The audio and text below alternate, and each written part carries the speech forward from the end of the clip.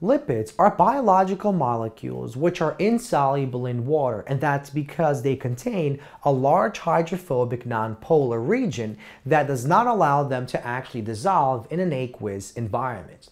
Now, although we have many different types of lipids that exist in nature, the lipids that we're going to focus on are the lipids that we'll find in the cell membranes of eukaryotic cells as well as bacterial cells. And there are three lipids that we'll find in cell membranes. So we'll find phospholipids, glycolipids, as well as cholesterol molecules. Now, in this lecture, we're going to focus only on phospholipids. So there are two types of phospholipids. We have phosphoglycerides and we also have sphingolipids. And we'll see exactly what the difference is between these two phospholipids in just a moment. First, let's discuss the constituents, the components that make up any phospholipid. So let's take a look at the following list. Number one, we'll always find a platform molecule, a molecule that acts as the backbone of attachment for the other groups. In the case of the phosphoglycerides, we'll have a glycerol that acts as a backbone. In the case of the sphingolipids, we'll have a slightly different platform molecule known as a sphingosine. Now, they always have fatty acids. In the case of sphingolipids, we have one fatty acid. In the case of phosphoglycerides, we have more than one fatty acids. They always contain a phosphate group, and most of the time, the phosphate group is attached onto some type of modified alcohol, and that's why we have a star. We won't always find this attachment, we'll find it most of the time. Now, both types of phospholipids, these phosphoglycerides and sphingolipids, are amphipathic molecules, and what that means is they have a nonpolar component and they have a polar component. So basically, the fatty acids give the phospholipids the hydrophobic nonpolar properties, but it's these two groups, the phosphate and the alcohol, that give them the water-loving hydrophilic polar qualities, and so that's exactly why we call phospholipids amphipathic, because they have groups that can associate with polar and non-polar environments. So let's begin with phosphoglycerides, and this is basically a diagram that describes what a phosphoglyceride actually looks like. So by definition, when a phospholipid contains a glycerol as the platform molecule, we call such a phospholipid phosphoglyceride. So what exactly is a glycerol? Well, basically a glycerol is a 3-carbon alcohol molecule. So we have 1, 2, 3 carbons, and each one of these carbon is attached onto an oxygen that was part of the hydroxyl of that alcohol group. But after we combine these molecules, we remove that H atom, and so we simply have these oxygens as shown in the following diagram. Now, we also have two fatty acids. So fatty acid number 1 is attached onto carbon number 1.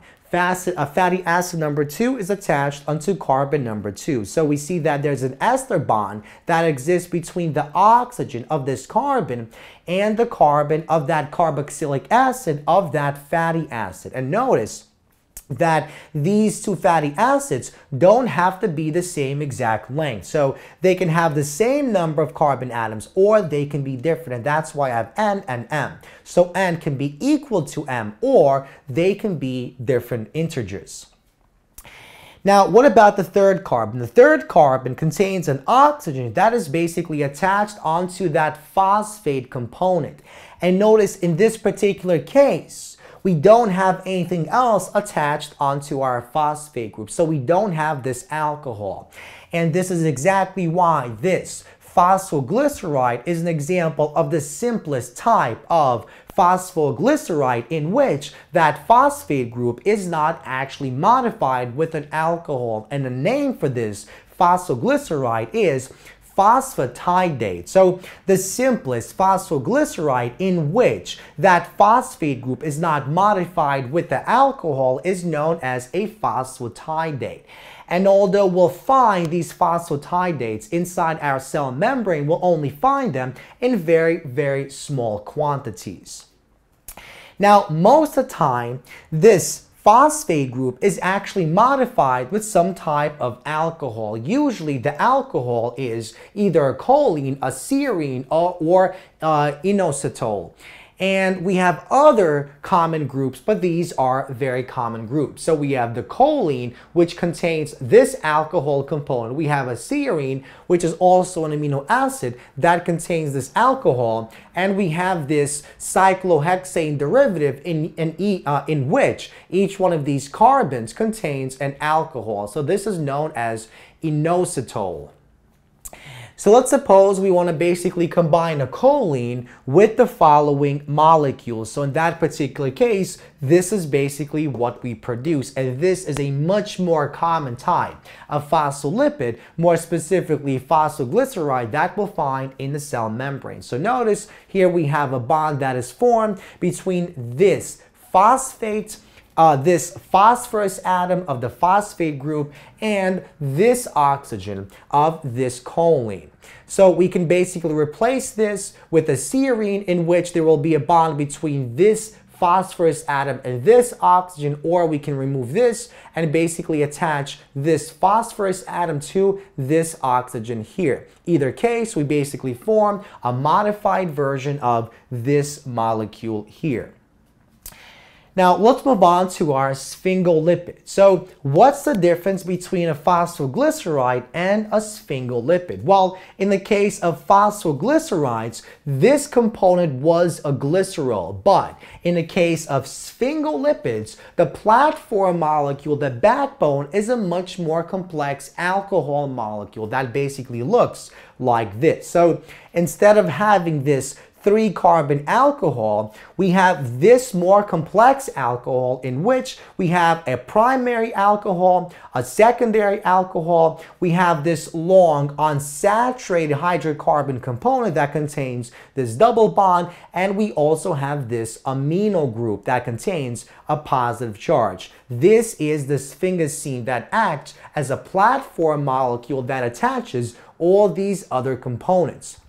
So one example of a sphingolipid that we're going to find around the membranes of nervous cells, so nerve cells, is basically a sphingomyelin molecule. And in this particular case, the nitrogen is attached onto that carboxylic acid of that particular fatty acid. So this bond is basically this bond here. And notice, unlike in this case where we have 2 of these fatty acids, we only have 1 fatty acid in this particular case.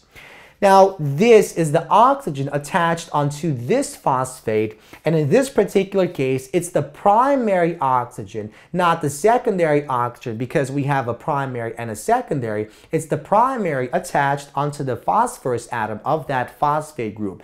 And just like in this case, we can have an attachment between the P and the oxygen of that alcohol, we have the same thing here, except this molecule is now found on this region here. So this is also choline that we have in this particular case. We call this the sphingomyelin.